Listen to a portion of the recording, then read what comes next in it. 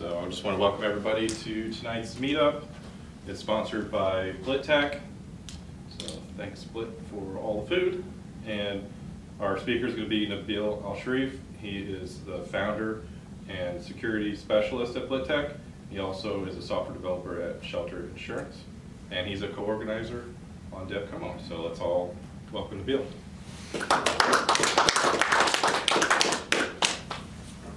Hi everybody.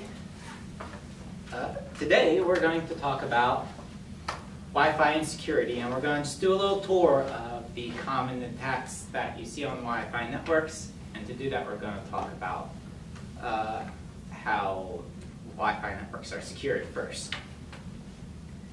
As Paul said, I'm Nabil Alsharif. I'm a security consultant at BlitTech, and I'm also a software developer at Shelter Insurance. And you can always email me at nabil@blit.tech.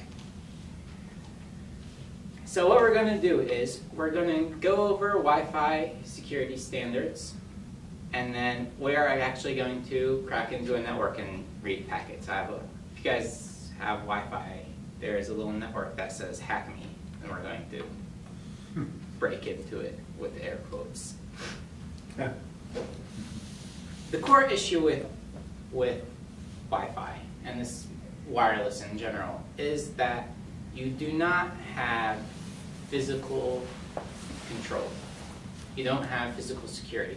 You cannot limit who can see and cannot see what's going on your network.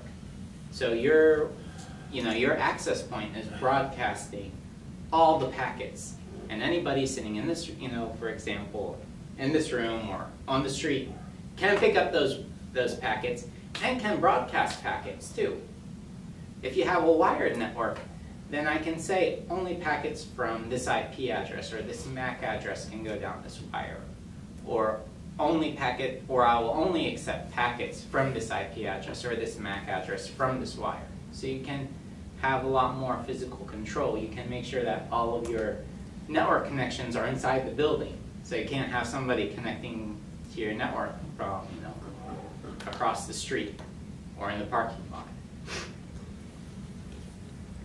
I would say that this is probably the only issue that's going to be fundamental to wireless.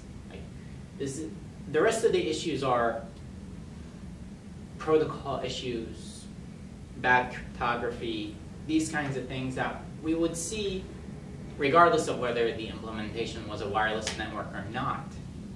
But so from that sense, I would say this is the only fundamental issue to wireless security. But all of the attacks that we're going to talk about take advantage of this aspect. So let's get started. First we have WEP. This was kind of the first standard that ever came out for wireless security.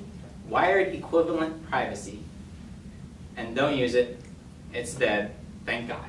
I want to talk to you guys about why and how it's dead. So this is how WEP works, basically. You have your plain text, which is your packet. And then you have an initialization vector and a secret key. And your secret key is the password. Well, it's not the password. It's derived from the password. But you can pretty much say this is the password for the network. So it's not like each person is issued a key or each connection is issued a key. There is the secret key. And so the initialization vector and the secret key are used as a seed for RC4, and then, just plain RC4, and you don't worry about the checksum, just XORed. And then that's a ciphertext that gets transmitted in the wireless packet. But they append the initialization vector to the ciphertext. Now, in general, there's kind of debate over when the initialization vector could or could not be public, or should be in plain text, whatever. In this situation, that was kind of what killed it, because the total key, this whole thing, is 64 bits. There's 24 bits for the initialization vector. That leaves only 40 bits left for the secret key. So just by looking at the packets, I already have 24 bits of the key for RCA. And 24 bits is a very small space. So you can go through that in a couple hours of normal traffic. And an active attacker can make that go by a little bit quicker. So now I have a situation where I have two ciphertexts that I know were encrypted using the same key because the IV has been used twice. The secret key doesn't change. So I have two ciphertexts of RC4 that were encrypted using the same key, which is a big no-no. That's kind of the core thing about RC4 is you do not reuse the key. And so I'm not going to talk about the mechanics of that, but this is the issue with web. And looking at this is kind of like a how not to design things situation, because regardless of the core issue of the IVs, you have a very static key. That's another issue. And the bit size is very small. So, the core problem is that the initialization vector was used incorrectly with web, and that caused a key reuse with RC4, which was what broke web. WPA came in to replace web, thankfully, and WPA is actually pretty solid. Surprisingly enough, I didn't know this before I started working on this little presentation.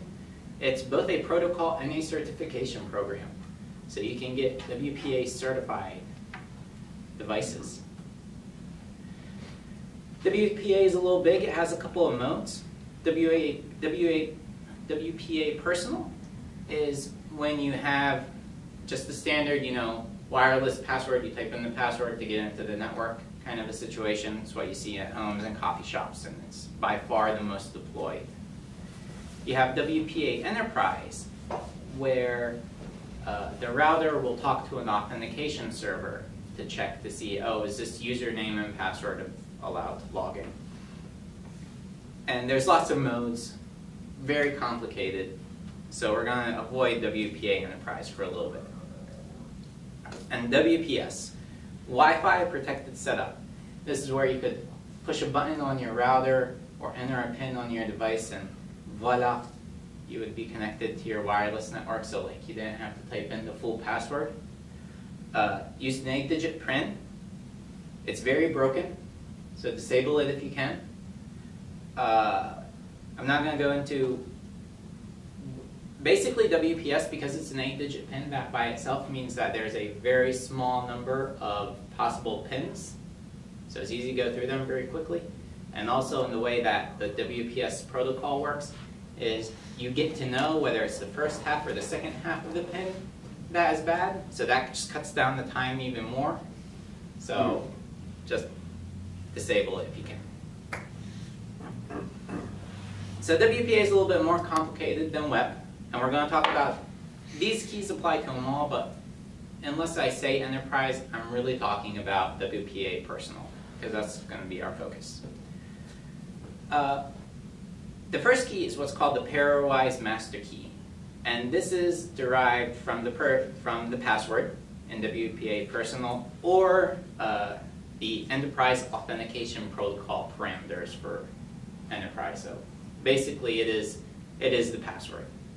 It is pairwise master key. It's basically the password, and then the pairwise transient key. This is the key that is used when you are talking to the router. So each connection gets its own unique pairwise transient key. Unlike web, where it was just everybody got one key that was used for connecting and that was used for everything. Here, each connection gets its own pairwise transient key that it uses for encrypting and decrypting its own traffic with the router. And it is made, well, it's not made, it's derived by concatenating the pairwise master key, basically the password, and the unannounced is basically a random number generated by the access point.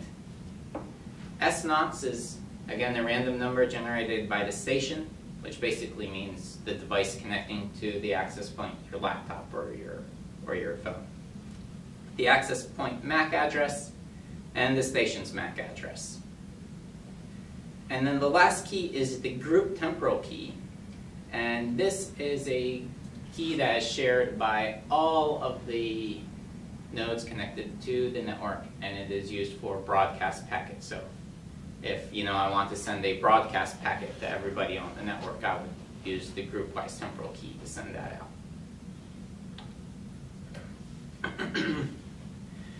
So WPA has a handshake.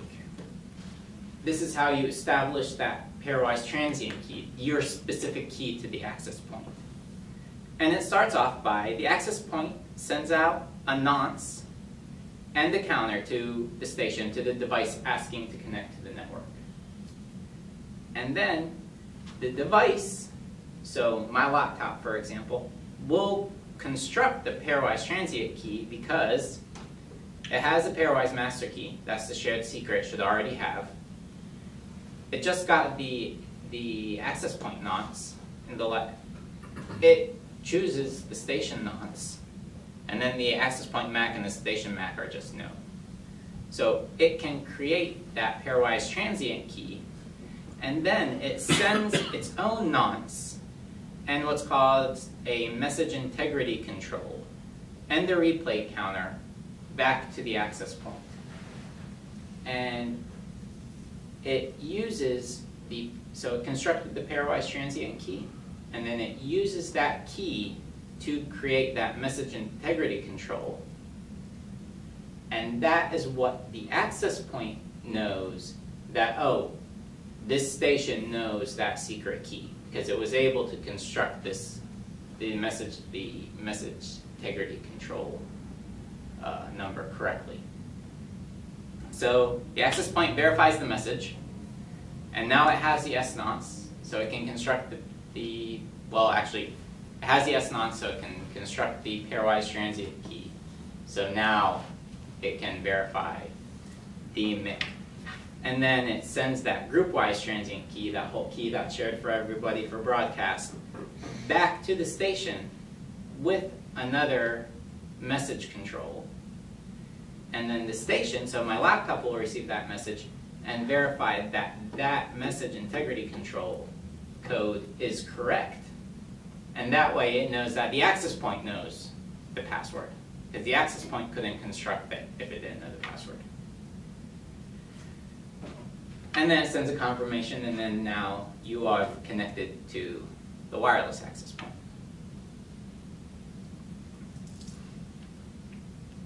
This is what we're going to come into later, is part of this handshake is if I'm reading this handshake in the clear, I have everything that I need to create that pairwise transient key myself, except for the password.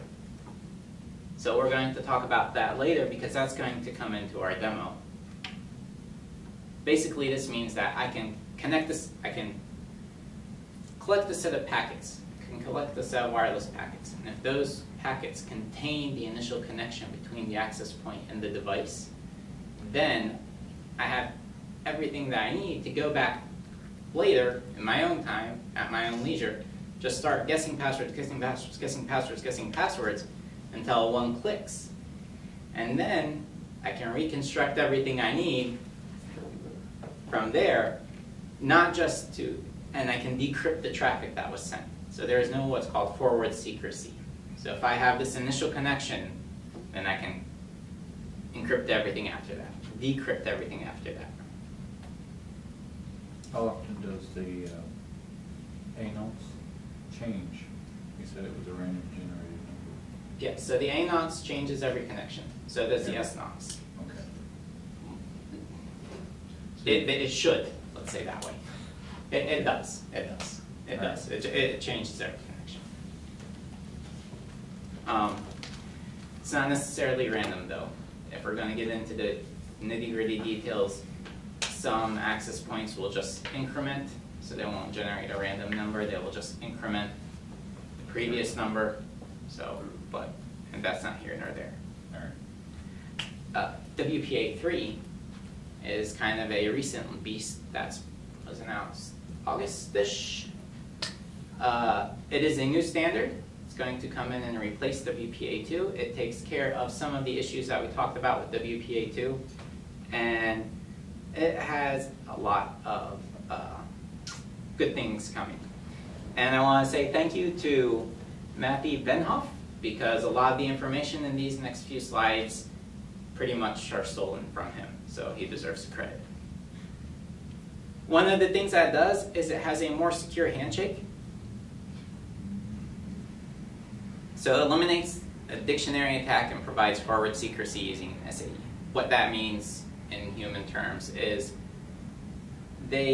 for WPA 3, they've come up and they said we're going to have a simultaneous authentication of equals. So the station doesn't trust the access point, and the access point doesn't trust the station until they both authenticate. And part of that authentication process is that a key is generated, and then that key that is generated from that authentication process is then used as the pairwise master key for the four-way handshake that we just talked about.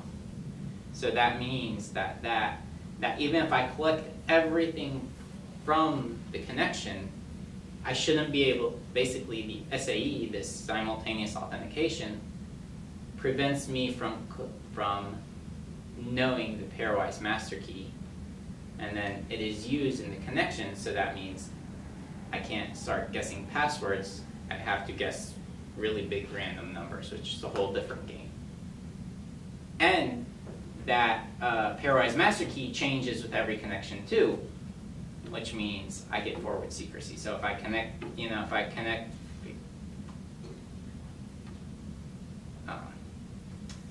can't say that part now.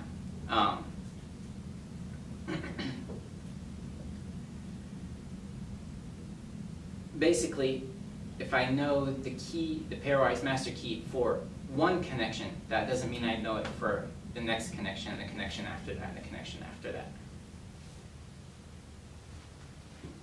And it replaces WPS.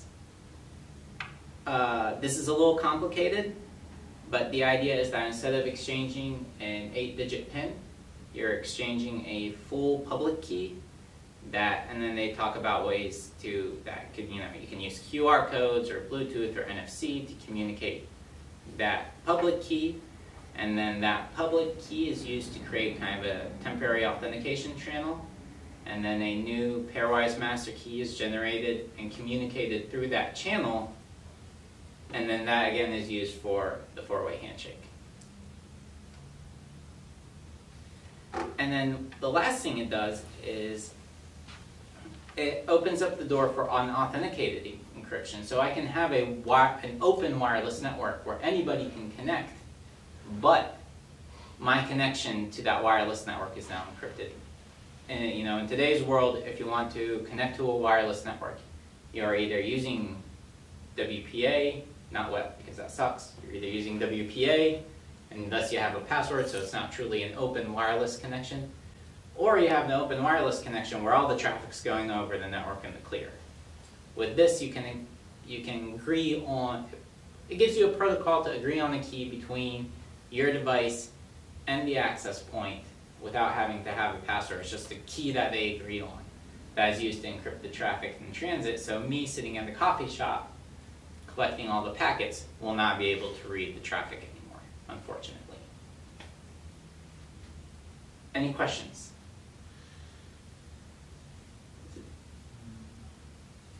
Yeah, one question. I'm not sure if we're to that point yet, but I'm curious. That's maybe out of scope again, but is there a way that I, as a client, could say, that if someone wants to set up another wireless access point that mimics mine, try and grab my information? Is there a way for me as a client to be able to verify through these protocols or somewhere else or somewhere else that that's not the right access point that I should be connecting to? It's the same name or whatever. Yes, yes. In the middle of the Yeah. back. Yeah, actually, WPA. So back to the WPA Okay. handshake. If, let's say, I am a bad access point and I'm pretending and I'm asking you to connect to me. Mm-hmm. So what's going to happen is I'm going to send you the access point nonce. You know the pairwise master key, so you know that secret that you need to connect. And then you generate the S nonce, you have the A nonce, you have the MAC addresses. So you create the pairwise transient key, and then you send me the S nonce, and you send me a message integrity control that basically is, think of it as like signing that message with that pairwise transient key. Okay. Okay? Now, I have everything that I need to construct that pairwise transient key except for the password. So, in the third part, where the AP, when I go and try to send you that global temporal key, part of that is I need to include a message, an authentication control block. I need to sign that message saying, here you go, signed by the access point and this pairwise transient key. When you get that, you're going to verify, but it's not going to work because I don't have the password. Because I don't have the password, I can't construct the pairwise transient key, and if I can't construct the pairwise transient key, I can't sign the message correctly. Okay. Does that make sense? Yep. Basically, when you get the message back, it just wasn't signed with the correct password, and you Yeah. can detect that. Exactly. Which password are you talking about here? Because say if I wanted to spoof the Netgear 50, Uh-huh. so I have a password right there. Yes. I know Yes. how to connect, so I can set up a Raspberry Pi in the man in the middle. Oh, And then you could connect to that if I'm overpowering the Netgear 50. yeah, yes, Yeah, yes. that's If you right. have the password, Yeah. if you have the if you know password, password. then you can mimic the access point. Right. Yes. Yes. If you have the password, then you can mimic the access point. And kind of almost by definition, there's no way around it. Like, if there is no secret that some party doesn't have, basically if I know all the things I need, then I can mimic whoever I want to be. So yes, from that point, yes, if I know the password, then I can pretend to be the access point. But if I know the password, I can't read all the traffic anyway. We'll get to that actually. Well, there's public key and private key encryption, though. Can you get around that problem that way? So I don't want to speculate on what could be done, but in this situation, they've chosen to use symmetric encryption, which is not uncommon because private public key encryption comes with its own costs and setup issues. So this setup is uncommon, and I don't want to speculate about ways we could have done better. Yeah, but usually in those situations, they only do the public key, private key exchange to create a secure channel, and then they use that to send the password, and then do symmetric after that. Yes, but it doesn't buy, again, not The initial speculating, handshake may take longer, but after that, it's... and it doesn't buy me anything because if I can't verify the public key, it doesn't buy me anything. Because it comes down to, you need what's called a root of trust. You need something that proves to me you are Bruce. If I just accept the random public key, that doesn't help. What proves to me that you are Bruce is the password. You either know the password, and thus you can prove or pretend to be Bruce, or you don't know the password, and hopefully there isn't a way to, fake it. So if you have a good protocol, the protocol says, if you know the password, you can be Bruce. If you don't know the password, you can't be Bruce. And then nothing else that you add to that will help. It's all, everything else might help protect the password. But if you know the password, then you can pretend to be Bruce. Because that's the only thing that I have to identify you with. That makes sense? I don't know if that was clear or not. Okay. So, sorry. Back to WPA3, unauthenticated encryption. Any other questions? I just want to note before we close out on WPA3, if you notice, the whole thing about WPA3 has been dynamically generating this pairwise master key. Instead of the pairwise master key being a set password that exists for a very long time, it has been, you have another way that derives a new pairwise master key that the station and the access point has agreed upon, and then it just goes back into the normal WPA2 flow. I don't know if that was noticed, but in all three modes, the secure handshake is just basically a bunch of steps before the WPA2 handshake to derive a new pairwise master key. With WPS, again, it was instead of an 8-bit pin, it was a public key creating a channel, deriving a new pairwise master key. And then unauthenticated encryption, it also ends up creating a pairwise master key and going back into the WPA2 through a handshake. There's a bunch about wireless security that we didn't cover. Crack, if you guys haven't heard of it, it was like a big scare for a little while, and that basically goes to how I was talking about sometimes routers will not generate the random nonce, they'll increment the number. Crack was basically replaying packets until the router reused the same nonce twice, and then you ended up with a situation where it would help you guess a key. It made a little splash for a little bit in 2018, and then everybody forgot about it. WPS pin brute forcing, we talked about that a little bit. I just don't want to go into like the protocol level details of how that works, because you just should not be using WPS. TKIP. TKIP is basically WPS1. If you guys ever see like WPS1 and WPS2, WPS1 was set up to run on the same hardware that would run, that basically old web-based routers could run on. So it's basically, the idea was that, oh, we could get WPA with a firmware update in most places. And so TKIP was kind of not that great of an encryption scheme that was used in the early days of WPA. You see it sometimes, occasionally, but it's almost, you know, by default, it's not there anymore. So I didn't think it was worth talking about much. Captive portals. This is when, think of like the hotel or the airport network, when you log in and then, you know, you can't do anything until they show you their page that has their, you know, that has their acceptable use policy, and you click OK, or you have to type in your room number. That's what's called an active portal.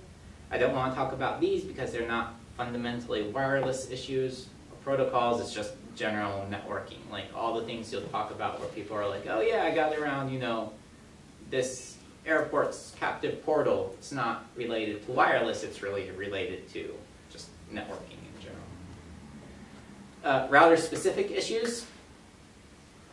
Don't want to get into those because there's just too many.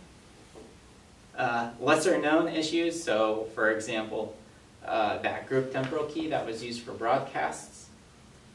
You can do some fun things with that and create broadcast packets that will let you kind of build a port scanner to see what devices have open ports, even though you can't connect to them directly. And then kind of the quote-unquote regular network attacks. So we're not going to talk about like ARP, you know, like after you get onto the network, what do you do? We're not going to talk about that, you know, ARP spoofing, DHCP poisoning, all that stuff. So a lot that wasn't discussed, but it's because it's related to wireless, but it's not fundamentally wireless issues. And demo time.